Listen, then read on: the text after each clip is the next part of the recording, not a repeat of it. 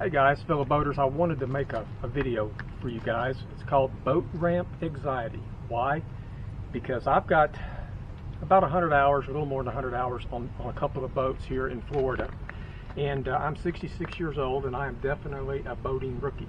And I go to these ramps and I see the tension, the pre-divorce arguments at these boating ramps from striking the boat onto the dock, the boat floating away and hitting another boat. In fact, that happened just the other day. A beautiful $200,000 boat down here. The guy pulled up in his boat. The current took a nice heavy boat and run it over into that beautiful $200,000 boat. There's so many problems that occur around boating ramps. How difficult could it be to transition over to a boat? Well, it's not easy. I was very, very surprised. I started off with a very heavy 22-foot inboard, outboard in these shallow waters around this island. That didn't work out well for us.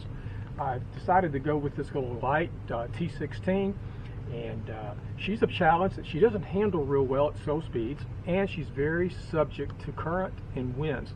That's why you will never, in a light boat like this, never want to dock with your bimini up, because it turns into a sail essentially, and it is a struggle. We'll go over that some when we get to the dock.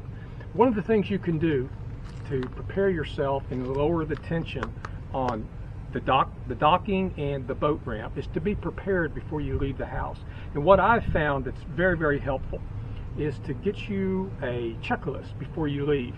And my checklist concerns such things as making sure that the bilge plug is in, checking my lights, batteries, fire extinguishers, fuel, visual distress signals in a dry place, personal flotation device stored. I've lost 2 of those because I'm not storing them properly in the area up there. Throwable device stowed, bilge plugs, I'll put that 3 times to make sure that all of that is in.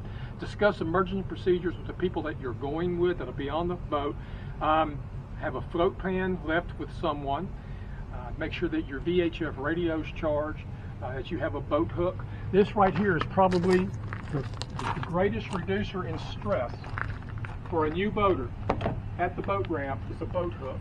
I see so few people using these, and they are so advantageous because you can't always pull your boat up to the dock exactly where you want it to go. This will allow you to slow down, reach over, grab that lateral board on the dock and pull yourself in without a problem. People say, well, that's just too long. I don't want that in my boat. These do come in a telescoping format. You can have ones that you unscrew and they actually stretch out if you like that. I prefer this. I have 2 of them, and it's become so important to me out on the water and at the dock that I've actually stored on my boat permanently. I keep it on there permanently. The boat hook, flashlight, binoculars, registration receipt, make sure charts, my navigational instruments. Number 2, making your time on the water very, very less stressful, let's say, is your navigational instrument. Make sure that you have a depth finder. If you're fishing, it's great to have a fish finder with that, with your transducer. And I have the Simrad with the Navionics boating in it. I also have Navionics boating on my iPad underneath the seat. I have a Garmin external GPS to go with that, and the charging, all the charging cables. And then I have Navionics boating on my phone, my iPhone. And it has automatic routing. All I have to do is push where I'm at, push where I want to go, and it automatically routes me. All I have to do is confirm the draft on my boat corresponds to the water levels that they're sending me through. It's incredible the amount of help that a good navigational system is. Dressing, make sure you have a hat, your glasses, sunscreen. Something that I've found very, very important is to get you a couple of good pair of water shoes. Those are just invaluable in case you do have to get out of the boat, you have a problem out there and you end up having to walk. These don't float off your feet. You got a good sole to them, especially on some of this rough basin out here with coral. It'll sure save your feet. Make sure that I always want to make sure that I have this, my transom savers all set up. Again, I have a notation for the bilge plug. Make sure that that's in. So those things, if you'll just do that checklist, that will help out a lot. Put it on your iPhone or make you a card or whatever is necessary. Some other things that I've done to this boat to make it less stressful for me. It comes with the OEM, the factory sends a 13-gallon tank with this boat. That's wholly insufficient for traveling out here in the Gulf.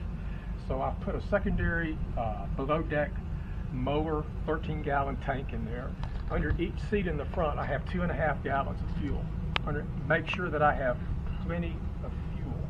I also have installed a heavy-duty, heavy-flow bilge pump that's on an automatic float switch, so I don't have to worry about my boat becoming swamped. If I leave it out here on an island somewhere to go someplace and we get one of these Florida monsoons, or I'm at a restaurant in town, I have it at a dock, and if a Florida monsoon, it will pump that water without me being present, which is a big help. That's a stress reducer.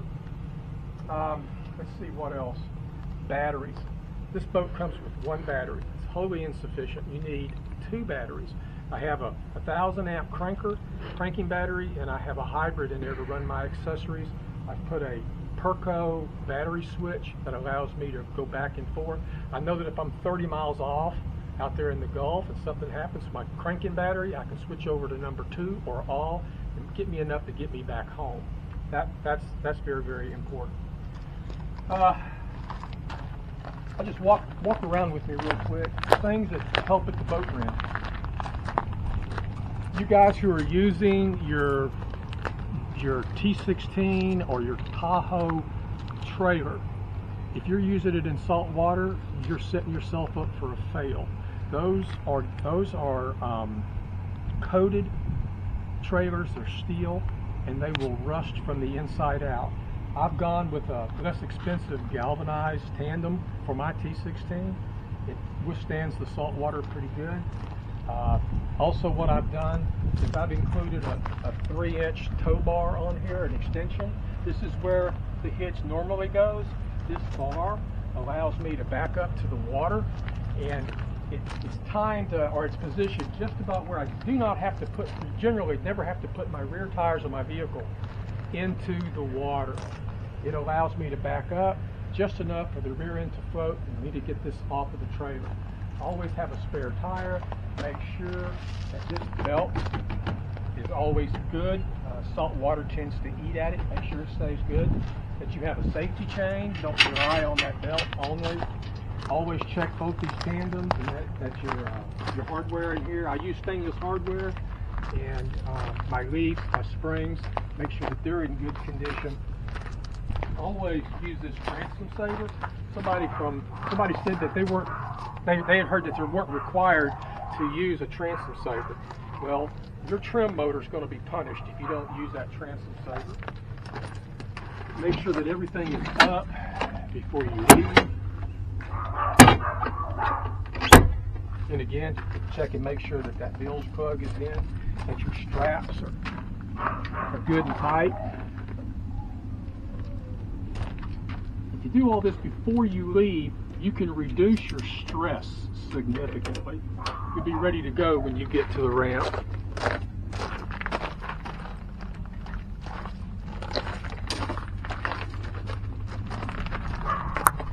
Those are good.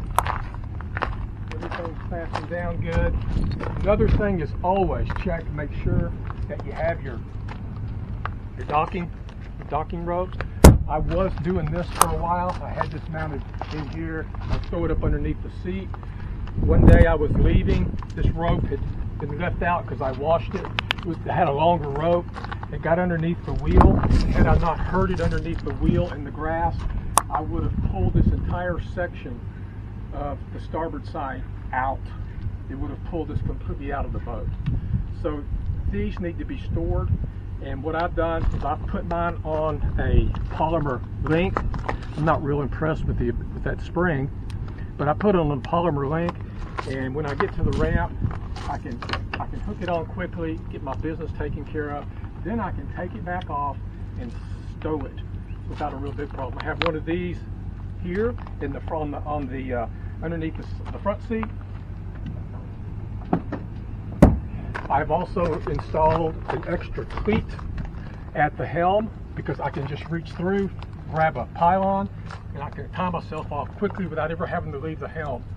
And this rope is down in the floor, so I know it's not going to blow out. So I leave it there. And then in the back, I have all my paperwork, and I have the paperwork for the boat, and I have another docking rope back here in case we need it. And it can go to either side easily. Something else I've done to my trailer, because I am a rookie, real quick, I call these training wheels. They're training wheels for me. I put these on with stainless steel brackets. What it does is if I'm offloading by myself, when I offload this boat and she's floating in the water, it gives me an opportunity to get up on the boat, get ready to move the boat, and if I don't have to worry about my boat turning on me, it keeps it locked in. When I'm loading the boat, this catches, even if I'm a little cattywampus, it catches and it runs me true straight up to the tang here, and I don't have to worry about going off the boat or hitting a fender. So it keeps my boat off of the fenders. This is very, very helpful. I bought these brackets, they're stainless steel off of Amazon. All stainless steel hardware. It's a 2x4. I got some bunk carpeting. I carpeted them. They have been a huge help. That's about it. Make sure that your cover for your Simrad or whatever GPS you use, make sure it's tied down. They will blow off as well. And once again, let me make sure. I've got to make sure this is tied down. This is my throwable. Make sure that it's tied down because it will end up in the roadway. The rod and reels are secure. Everything else is good. We're going to head over to the boat ramp. Okay, we just arrived at the staging area for the boat ramp. First thing you want to do is get these straps off.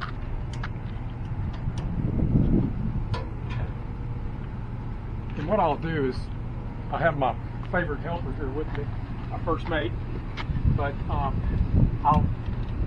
approach this as if I was by myself in launching the boat, and that may make it a little more applicable for some of you guys who do go out boating by yourself or you have to launch by yourself.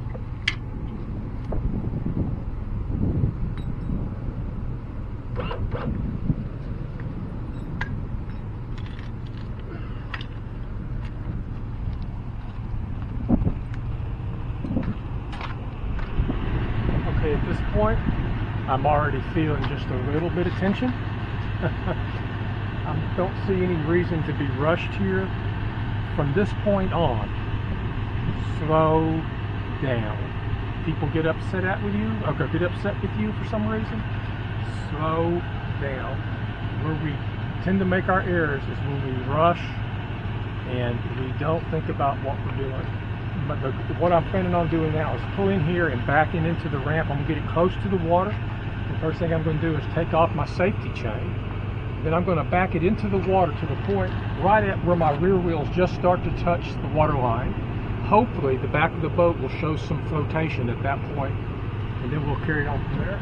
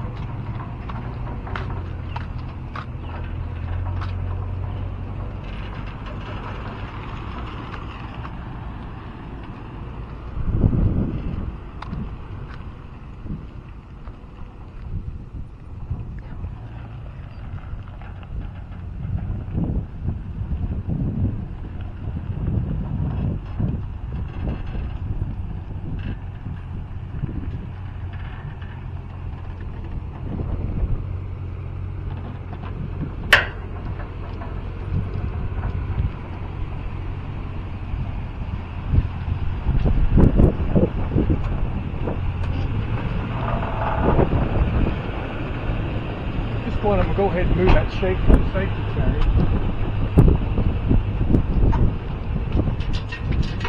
I could remove both at the same time. We've got a boat coming in here. Manatee. But I just want to get that safety chain so I'm not struggling with it in the water. There's a manatee. Huh? Manatee? Yeah. Another thing we have to watch out for here are manatees. One of the reasons I have the light mounted on the bow there.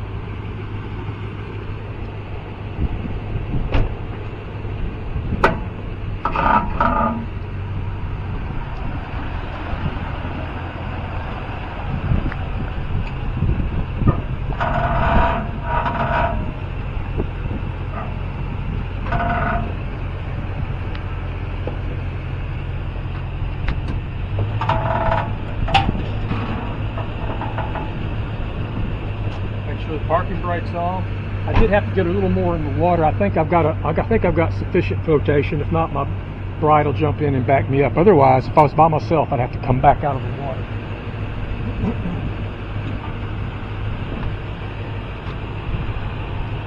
Low tide. No, it should be tide is rising. Of course, that's another thing about tide. Boat coming in. That's another thing about tides. It's very subject to the wind. Just because tide is supposed to be high.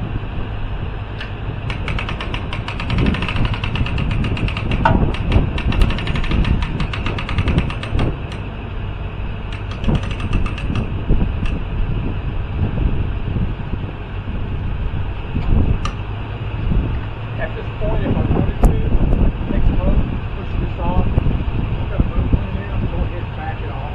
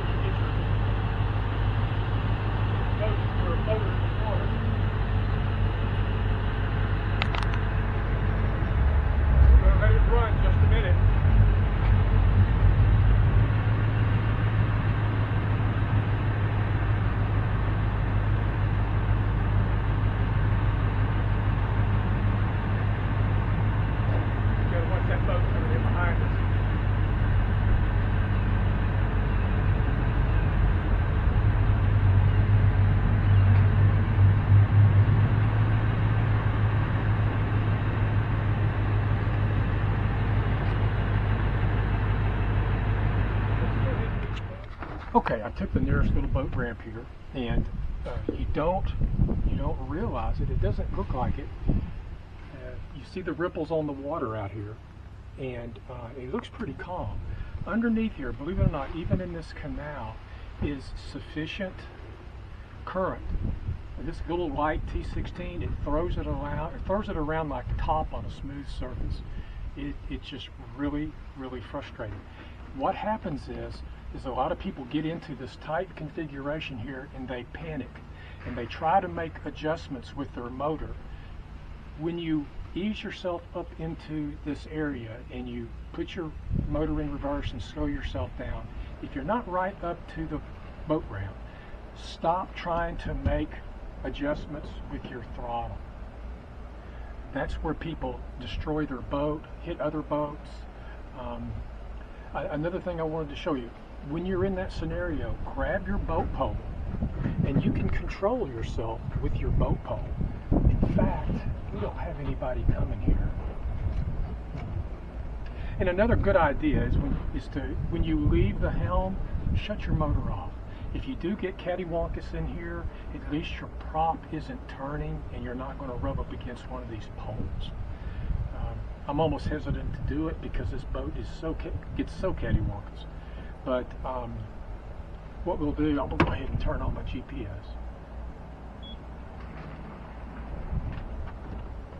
And while I'm thinking about it, what I wanted to tell you too, always carry you a little mushroom anchor. That's a little, about a 5 or 8 pound mushroom. I've got a 15 pound in the well.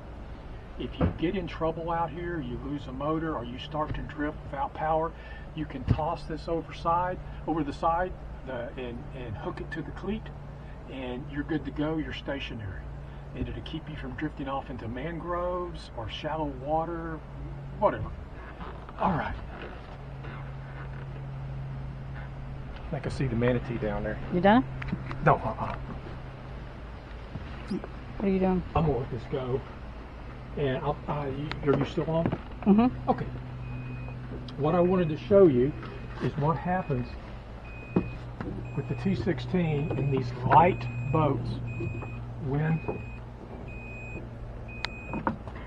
you're at a dock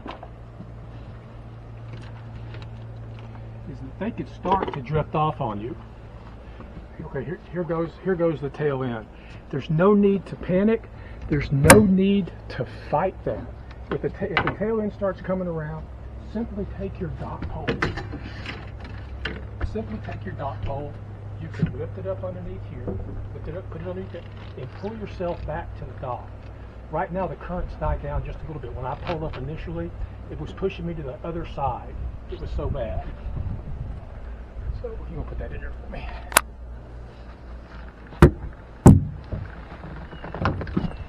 Okay, here we go on the other side. You may need it again. Now here comes the wind. This shows you how susceptible this little T16 is to the wind. Now it wants to get me cattywampus in here. Nothing to worry about. You can just reach over here and push off, push yourself back.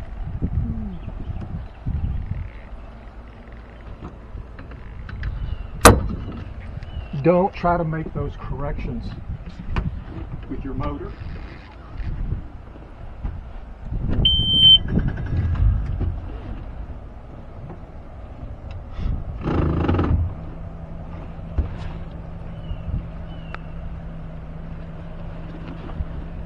We're going to go ahead and get out of here. We've got another boat coming in. Hold on just a sec. There's a manatee right here in the middle. What we want to do is we want to steer, let the wind push me out, and then we'll put it into gear. The reason being that if I try to turn this boat, it's going to push me right into the dock over there where I don't want to go. So you steer. Got a manatee right here. Try to avoid this baby. Is it a manatee? The manatee or alligator? Oh gosh, I don't know. Slow down. Got a manatee or an alligator right here. I'm not sure which It's one. a manatee. It's a manatee. Oh, see? It's one of the reasons I put the powerful scatter and spot on the front at the bow. Coming in here at night, these manatees, if you're not watching, you'll run right smack dab over them.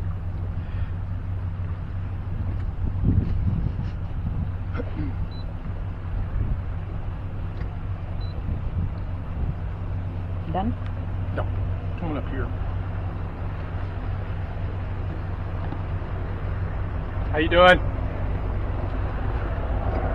What I wanted to explain, when you're navigating around a boat ramp in these marinas, there is, come back here, maybe, there is an area in your, there's an area that's a forward. You don't need to get out of that little neutral area. Just lock it in and stay in it, and that's all you need in here. When you start hearing your prop turn in the water, you've got too much throttle in out here, and that's where you lose control. Something that I discovered the hard way because I was too prideful to get instruction. Hey guys, I was too prideful to get instruction. Is that these, like a helicopter, I equated a lot to like flying a helicopter. The secret to hovering a helicopter is knowing your neutral, correcting neutral. What you helicopter pilots do is they correct and they hold it, then they start going that way, then they come back through neutral, they hold it, they start going that way, and they never can hover. The key is to always come back to neutral when you're hovering. Same way with the boat. If you're having a problem, remember that this doesn't go back to neutral by itself. You have to physically pull it back to neutral. Not too long ago, I was over the boat ramp helping a couple of gentlemen come in because they were struggling to get the boat into the boat ramp area. And I actually got in the water and the boat was coming at me. I grabbed it to keep him from striking the dock at speed, and I noticed that I was having trouble stopping the boat. I looked up, he still had it in forward. He didn't realize that when he let go that he left the boat in forward, and then the same thing in reverse. And it was quite a feat. He was embarrassed, I was embarrassed for him. His friend was trying to make an excuse that it's their first or second time. Always remember, when you're out here in these areas, in this tight, confined area, neutral's always your friend. And use your boat pole to push off of obstacles or push off of another boat.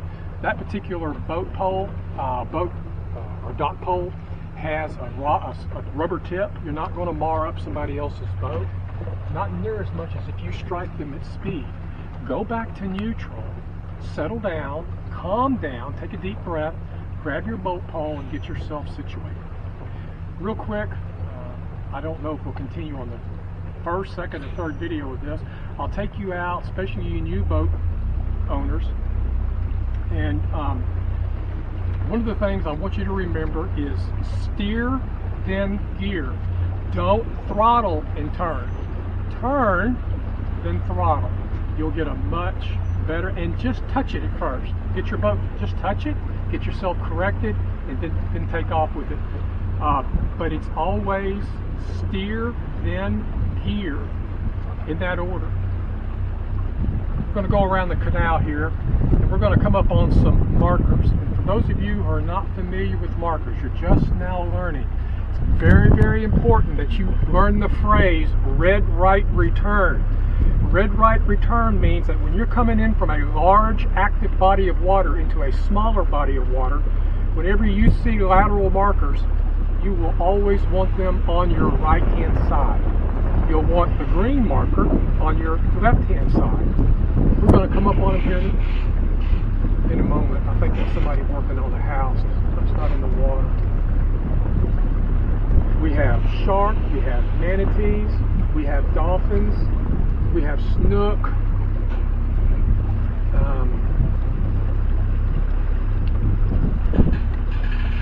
Mullets? This is a no wake zone, and I'm pushing it just a little bit because I'm in a hurry to get out of here. We're running right at 4.3 miles an hour. One thing about this little light boat in this wind, you do need some forward motion. That's something else that I had to learn the hard way. You don't have any brakes on a boat. Your only brake is either reverse or drop an anchor over the side. Reverse does slow, or not reverse, but neutral will slow the boat quite a bit and make it manageable quickly.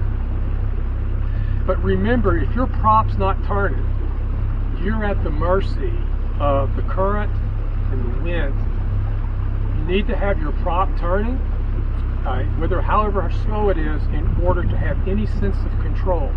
And this little light boat does not handle well much below 3 miles an hour in wind. So keep that in mind. We're coming up on our first green marker, although that marker is for the little channel that goes through here. I'm assuming right now it's much too shallow for me in this V-hull, so we're going to go out to a little deeper water and do some fishing.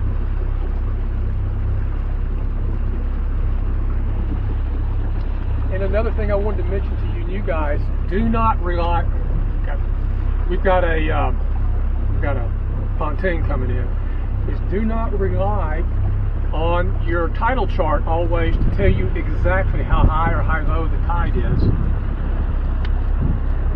In that, wind plays a significant role in the tide. I've been in here, it's supposed to be high tide, and these sandbars are almost sticking out of the water. This is a very precarious place. We're on Pine Island. We're leaving out of Lavender's Landing. It's on the north side of the island, and you have to thread the needle here.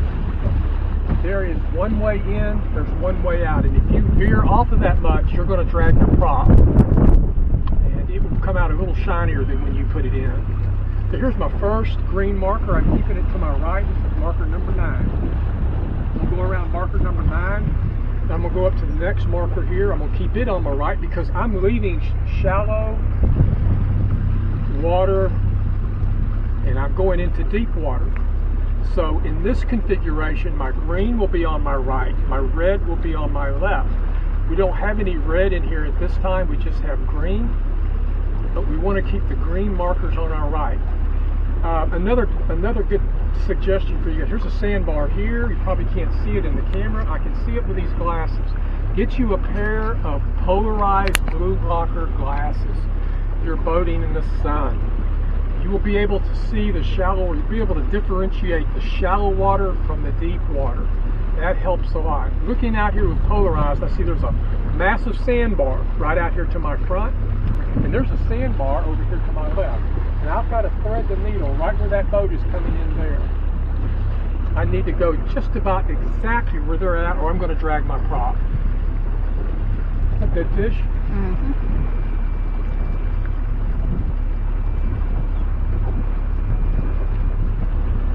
This place is still suffering somewhat from Hurricane Ian, and I believe Hurricane Ian actually adjusted the water basin somewhat. So your chart may not always be perfect. So keep that in mind. Watch your depths. We're 5'2" here now, which is pretty good for this location. You can see there's a sandbar right here. And I've got a large vessel coming in. She has the right of way coming in. Almost over a sandbar here. I'm going to have to veer out just a little bit to the port side. Then I want to turn sharp around marker number 5 here, keeping it on my right.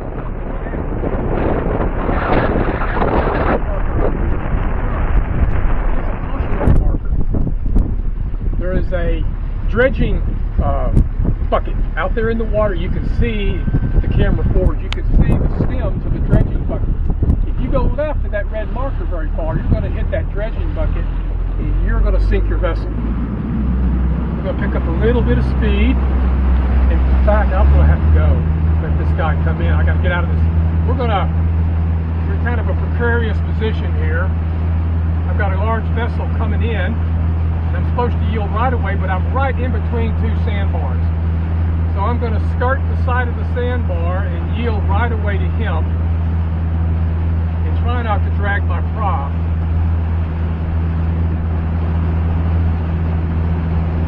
Show the vessel coming in.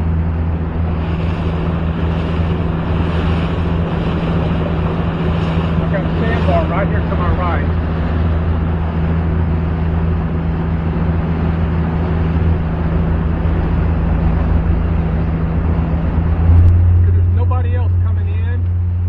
Show you the perspective of the lateral markers coming in.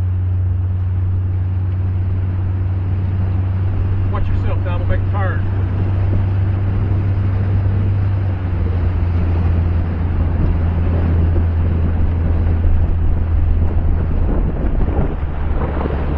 Okay. I'm coming from a large body of water into a smaller body of water. You'll see the lateral marker on my right. Red marker is the lateral marker number 1 on my left. Odd numbers on the left, even numbers on the right are red. See, when I'm coming in, I want to keep that red marker to my right and the red marker to my left. The cautionary marker up there, the red marker, tells me that there is sometimes obstruction in the water. I want to avoid that obstruction, so I'm going to keep the red light return on my right. I don't have anybody else coming in. Here. But you can see with the green marker up there, the vessel keeps the green marker to his left. If he goes to the other side of that marker, he's getting sandwiched. Now you out here.